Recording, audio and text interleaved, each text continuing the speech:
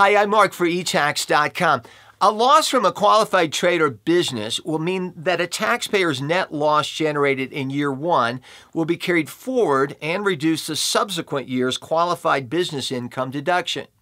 For example, taxpayer has qualified business income of $10,000 from business A and a qualified business loss of $30,000 from business B in year one.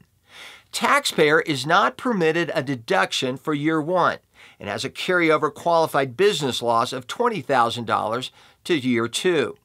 In year two, taxpayer has qualified business income of $10,000 from business A and qualified business income of $30,000 from business B for a total of $40,000. To determine the deduction for year two, taxpayer multiplies year two income of $40,000 by 20%, which is $8,000, and reduces it by $4,000, which is 20% of the carryover loss of $20,000 from year one. Ignoring application of other potential limitations and deductible amounts, taxpayer would be entitled to a year two qualified business income deduction of $4,000. For more information, visit eTax.com.